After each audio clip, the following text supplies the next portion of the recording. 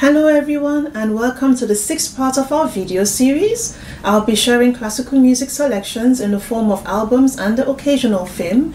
This I hope will help a new listener have a great launching pad to set off on. If you're already a classical music fan, then I hope you find many hidden gems within our selections. So let's get started. Our first album selection for today is titled Umbra My Few, G.F. Handel's Airs and Arias from Selected Operas, and it features Andreas Scholl accompanied by the Academy for Alte Musik Berlin, and it was released on Harmonia Mundi in 1999. On this great album here, Andreas Scholl sings very beautiful and popular airs and arias from selected Handel operas. The works here include works from Circe, Alcina, Rodelinda, and Giulio Cesare. Andreas Scholl is a wonderful countertenor who has played a leading role in the resurgence of popularity in countertenors. So let's talk a little bit about countertenors. What is a countertenor? A countertenor is a male adult singer that sings in the highest register possible for a male. The female equivalent would be a mezzo-soprano alto range. A countertenor is different from a man singing in falsetto. So what's the difference? For me, the easiest way to think about it is a countertenor sings with the vocal cords closed and produces a richer, heavier sound.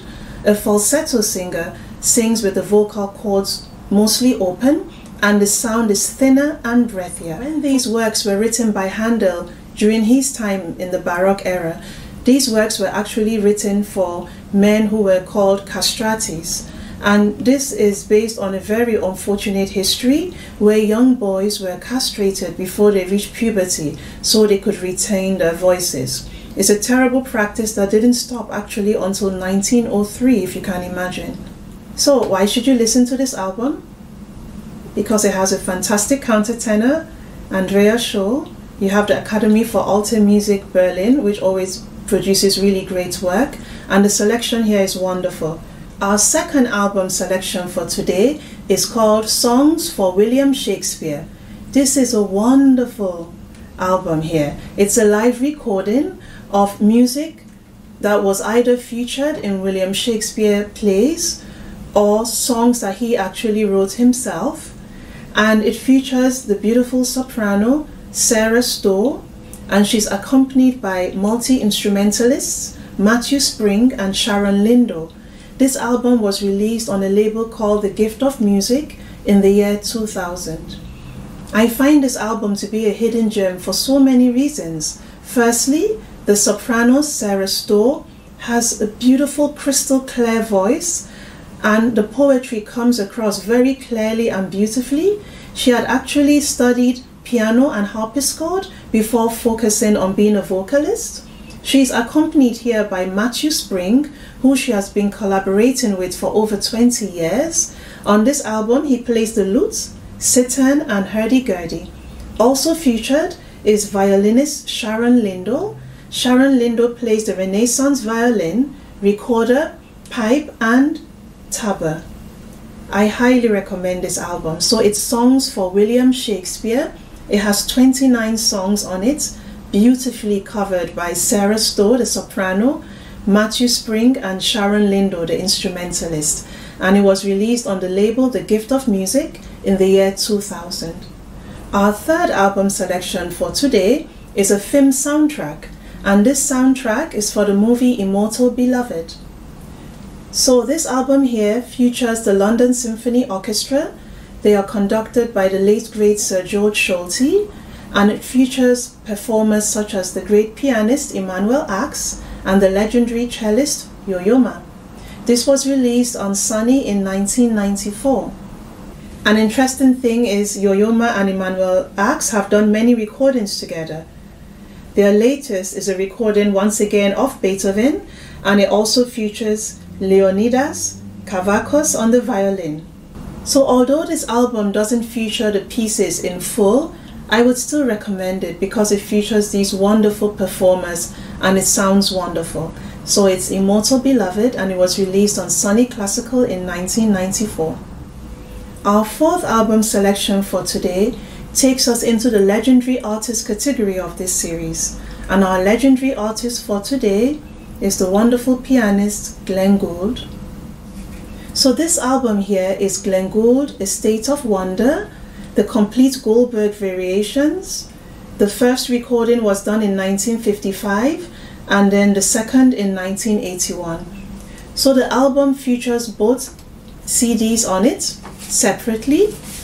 The 1955 version was the recording that made Glenn Gould an international superstar, and the 1981 version was done just a year before he passed away. Personally, I love the 1981 version. I find it a bit slower and more emotionally played. Glenn Gould was born in Toronto, Canada in 1932. He was an only child whose parents loved music themselves, and at 10 years old he entered into the Royal Conservatory of Music in Toronto. One of his teachers was Alberto Guerrero, and he played a pivotal role in helping Glenn Gould develop his playing technique. Glenn Gould had a back injury as a child, and this prompted his father to craft an adjustable high chair for him. He went on to use the chair all through his life. The chair is such a part of his legend that it sits in a glass case in a museum. In 1960, Glenn Gould made his first appearance on American TV on CBS. They had a show called Ford Presents, and he played Bach's Keyboard Concerto No. 1 in D minor. He was accompanied by the New York Philharmonic and conducted by the late great Leonard Bernstein. His last public concert was in 1964. Now on YouTube there's a channel called Ants PDC, and they actually feature this 1960 performance from CBS. If you can watch this on YouTube, this performance, I highly recommend you do. And this sort of leads us into our fifth album selection, which is also Glenn Gould. So this features the Keyboard Concerto No. 1 in D minor. Again, so this was actually recorded before Glenn Gould did the TV appearance with Leonard Bernstein. Glenn Gould passed away in 1982, 2 days after his 50th birthday following a stroke. Something I find interesting, when NASA sent the Voyager spacecraft out into space, it sent it along with a record called the Golden Record. And this is a gold-plated record that has uranium incorporated into it. And it was sent out so just in case there's any extraterrestrial life out there, and they wanted to have some idea about our culture as a humanity, they would have this record, and through the degradation of the uranium, they would know how far away they are from us on Earth and how long ago the record was sent. So on this record, you have bits of music from all over the world and different genres of music. Glenn Gould's work, his Bach recordings are featured on this album as well. And I think that's a beautiful dedication and thank you to an artist who really invested so much of himself into making beautiful music for us to enjoy. Our sixth and final album selection for today takes us into the Living Artist to Know category.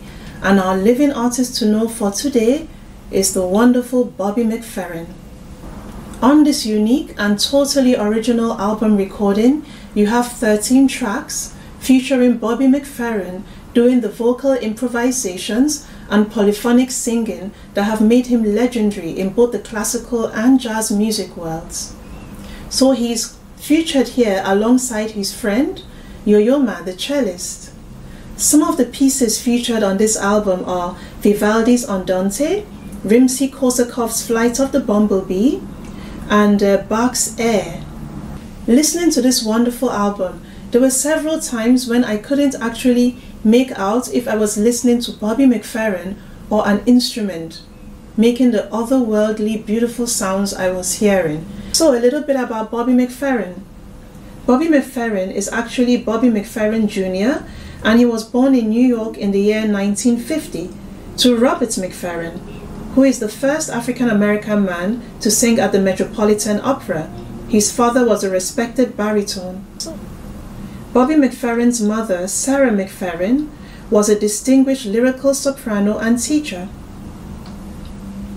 Bobby McFerrin spent years developing his own unique vocal style before releasing his self-titled album, Bobby McFerrin, in 1982. In 1988, he had the big hit Don't Worry, Be Happy. To date, Bobby McFerrin has won 10 Grammy Awards for his work in world music, reggae, jazz, and the classical music world. We've come to the end of our video series for today. I hope you've enjoyed my selections. I've certainly enjoyed sharing them with you. Please subscribe to my channel. If you've listened to any of the albums that I featured today, please leave a comment in the commentary section and let others know what you feel about them. I look forward to seeing you on my next video, and until then, stay well.